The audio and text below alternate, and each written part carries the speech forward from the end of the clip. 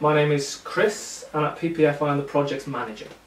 At PPF, my job is to run our projects, and at PPF we have lots of different things. We have groups and drop-in and the tutor project, which we all use different things to help people become more independent by learning new things, meeting new people and gaining skills and confidence. So there's a lot of things going on at PPF, and we've got some brilliant people who work on those, and my job is just to make sure they've got everything they need.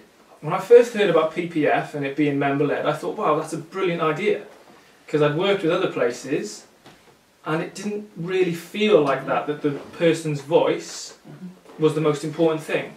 And when I started with PPF, it was on the tutor project, which was our member-led living skills centre. Yeah. And I just thought that's a great idea, isn't it?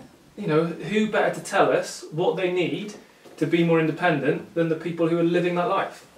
Something interesting about me, I've had a hole-in-one in golf. That's about it, I think.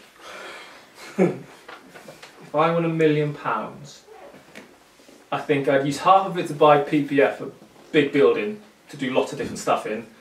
And I think the rest, I'd probably go play some real nice golf courses somewhere warm, I think. Well, very soon we're starting our Carrick Sarn project at PPF, which is helping people move closer to work. Yeah. And it's not just going to be about, let's do a course and now you're ready. Yeah. We're really going to think about not just learning things, but also what it's like to actually stay in work, dealing with the ups and downs, staying calm, relaxing, being able to deal with things a bit better. We're going to try and look at something like that, because that's what a lot of people say to us that would really help. So in May we're going to have an open day, and then we'll be running stuff from the tutor project on Mondays and Tuesdays. One sentence of why people should get involved with PPF. Come along and be heard, I think. Come along and be heard.